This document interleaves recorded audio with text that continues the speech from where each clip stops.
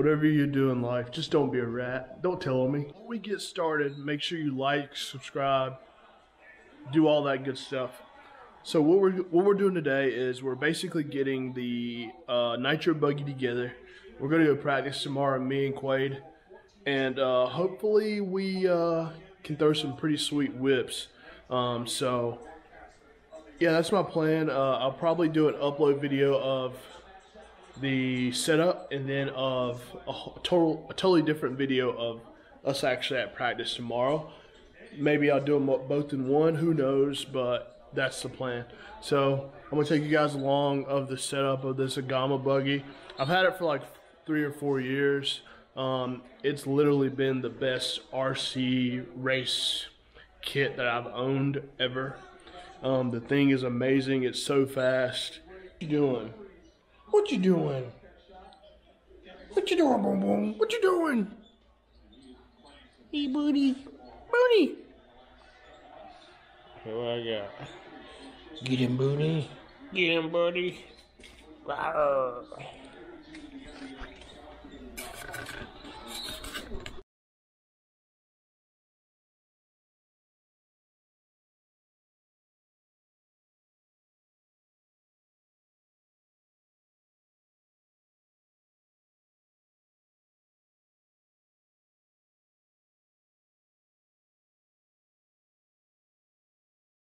All right, so first off, I'd like to give a really big shout out to Advantage Racing Products.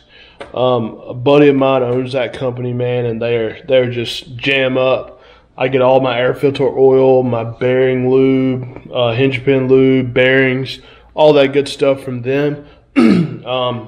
Billy with Nemo Racing USA, the AGAMA kits, he's amazing. Dude has went above and beyond for me since I started racing Nitro buggy. He is awesome. Z-Max, they helped me out a little bit. Shout out to those guys too. So basically, we're just going to do a quick rundown of the car and try to at least just check over it, make sure everything's tight and ready to go. As long as we don't have anything loose and everything seems good, we should be ready and primed to go. For the most part, I've went through it already. I've done the diffs. This is a newer motor, gone through motor. Everything should be pretty good to go. I'm just going to check over it. I do have to install a hinge pin or a wheel pin that came out. Do have to put that on. But besides that, man, I'm just going to look at it, kind of look over it, grease hinge pins, check the air filter oil, sorry. But I've already done that once. Gonna lube all the kind of pivot points and stuff like that. Most people don't do that, but you know, owning a race car and stuff like that has kind of changed my mind about stuff like that. So I'm definitely gonna do that, and we're just gonna send it. So yeah.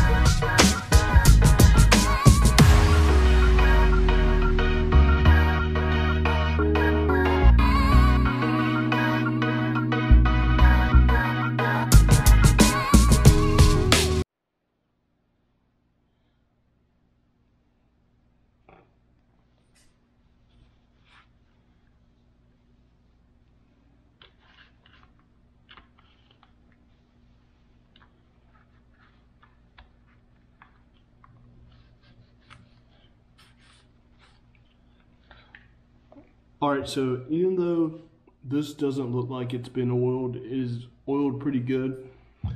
The only issue with oiling filters is you don't want to put too much oil on them, because then they don't breathe. Then you run into having too much fuel or having too little fuel and no air.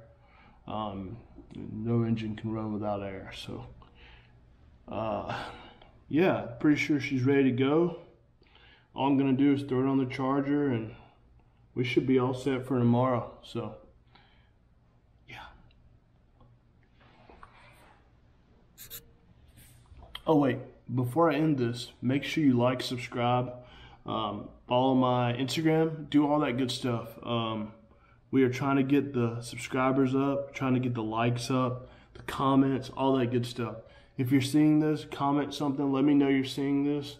I'm trying to get my own little group together, man, have me some good buddies on YouTube, so this should be sick. And I am running Pro Amp servos, and this is a Novarasi BT4 Plus. Yeah, so that's pretty much it, man. This is the setup. I'm running 42.5 up front, 37.5 in the rear. In terms of shock oil, the springs, I have no clue what they are. I am running, I'm not sure what the sway bars are either, but all I know is it was dialed and it should be dialed again, and we're just gonna send it, so it should be fun. Yep, thanks, have a good day.